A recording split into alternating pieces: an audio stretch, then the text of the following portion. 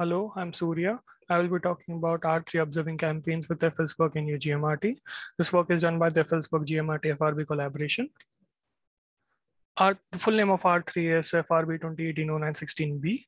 It is an FRB with a 16-day period with a 5-day duty cycle and a rate of 1 per hour at 600 megahertz. It is a model repeater to study because of higher rate and not so long period that you can cover multiple cycles in the same time, which leads to having more bursts.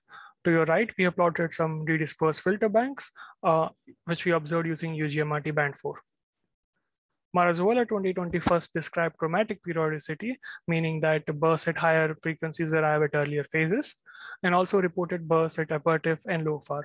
PL24 2020 also reported bursts using chime, uGMRT, and LOFAR. We took all of these bursts and fitted power loss to the peak phase and active window.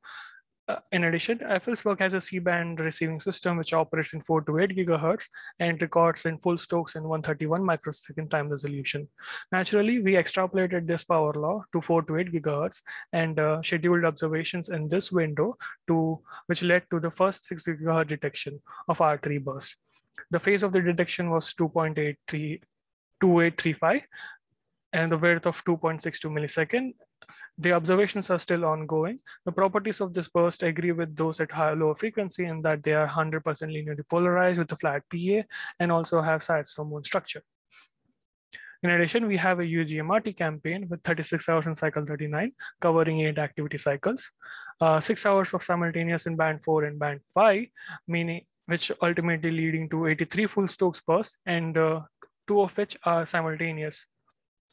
By simultaneous, we mean that we took the filter banks at band 4 and band 5 and redispersed to both of them to the same reference frequency of 1200 megahertz. And we see structures which are common, which happen at the same time.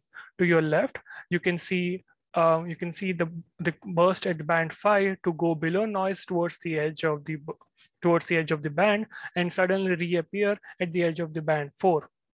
However, to your right, you can see the burst at band 4 to be a continuation of the Sandstrom-Moon structure of band 5.